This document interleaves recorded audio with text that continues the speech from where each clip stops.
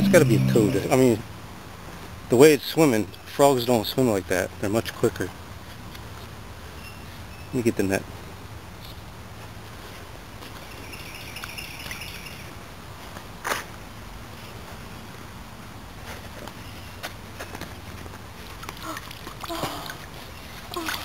I have to hold him.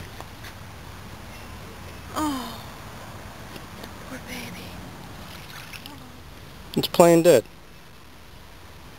It actually rolled up like a ball and is playing dead. Yeah, that's a toad. That's not a frog. That's why it was swimming funny. Nice.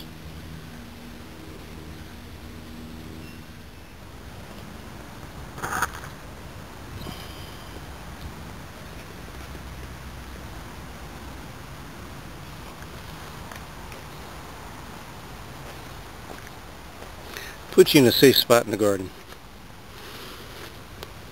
There you go, buddy. Hang out there.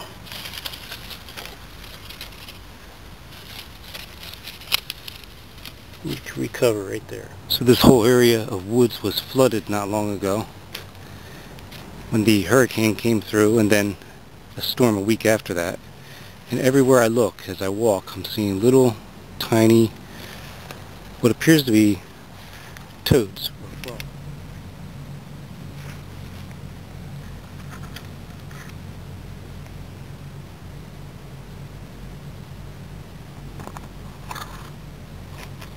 So there must be a million toads out here, because everywhere I walk out in these woods I find toads. Just everywhere. They're all over the ground. I've never seen anything quite like this.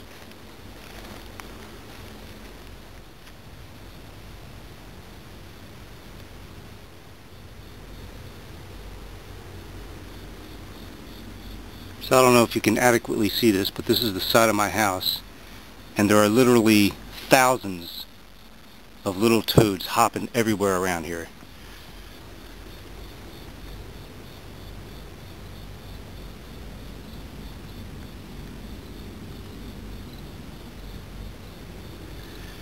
The entire ground, every, I say, square yard has probably 10 or more toads.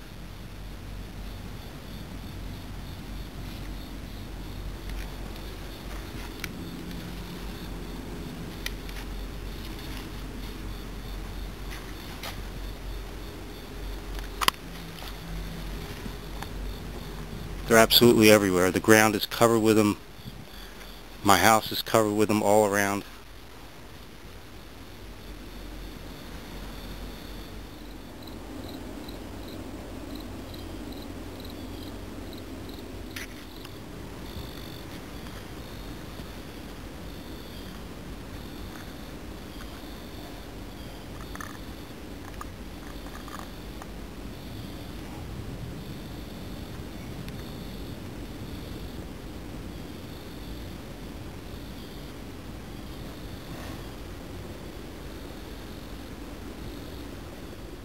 Literally everywhere I step out in these woods, I'm seeing these little toads hop, and I'm going to identify them as spadefoot toads.